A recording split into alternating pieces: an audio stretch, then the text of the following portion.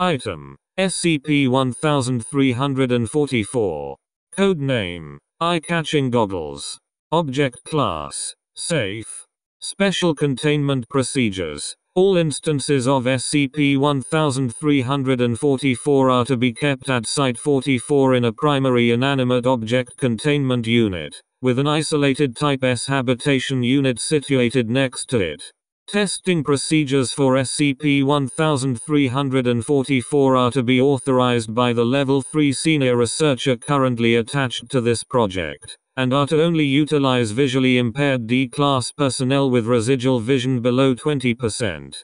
Personnel deemed eligible are to be briefed on the positive effects of SCP-1344 on their vision to reduce the chances of an attempted removal of SCP-1344 by the subject, and on the permanent nature of exposure to SCP-1344. D-Class personnel used in testing are to be considered permanently attached to the SCP-1344 project and relocated to its attached habitation unit. New test subjects are only to be assigned to SCP-1344 upon either the death of previously assigned subject, or after the removal of SCP-1344 from an assigned subject's face. Currently, no instances of SCP-1344 are in use for testing. Description: SCP-1344 refers to a collection of 5 goggles of various types, all exhibiting anomalous behavior when worn by a human being.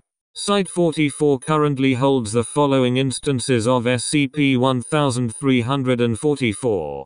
SCP-1344-1301 Swedish-style swimming goggles. SCP-1344-1302 and 6530 aviation goggles. SCP-1344-1303 brand welding goggles. SCP-1344-1304 brand paintball goggles. SCP-1344-1305 handcrafted goggles with a design aesthetic common to the steampunk subculture. All SCP-1344 instances contain 2 hollow, telescoping needles, approximately 48 mm long and 2 mm thick, hidden in recesses in the frame.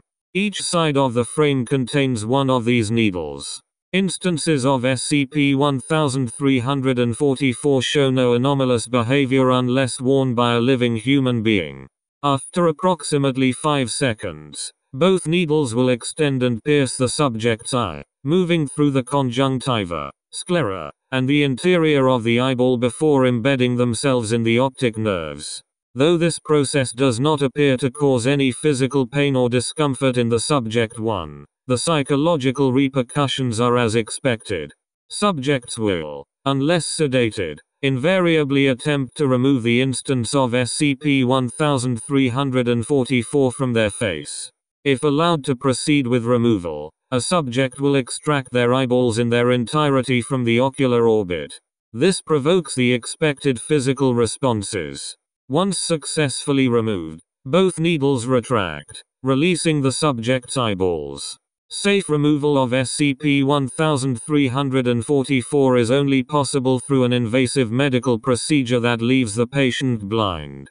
However, if the instance of SCP-1344 is not removed after its initial anomalous effect manifests, the subject's vision is gradually restored to a minimum of 50%, with a cap at 85%, over a period of 3 to 5 minutes. Subjects that do not remove an instance of SCP-1344 report seeing orbs with an average estimated diameter of 8.7 centimeters, and of varying coloration, hovering in place over the heads of both the majority of human beings and other mammals subjects are exposed to. These orbs move with the persons or animals in question. Tests with various species of insects, arachnids, fish, amphibians, reptiles and birds have yielded no results. It is unknown why this phenomenon is only reported with the majority of human beings as opposed to all other mammals. It is noted that multiple SCP objects have been observed to have orbs of their own as well, including SCP-1875 and the products of SCP-158 testing. Research into the exact criteria for the manifestation of this phenomenon is ongoing.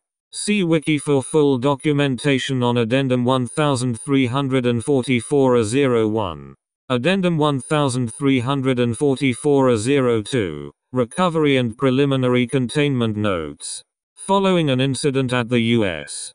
Customs and Border Protection Unit attached to Washington Dulles International Airport, Foundation agents recovered a previously opened package, addressed to a P.O.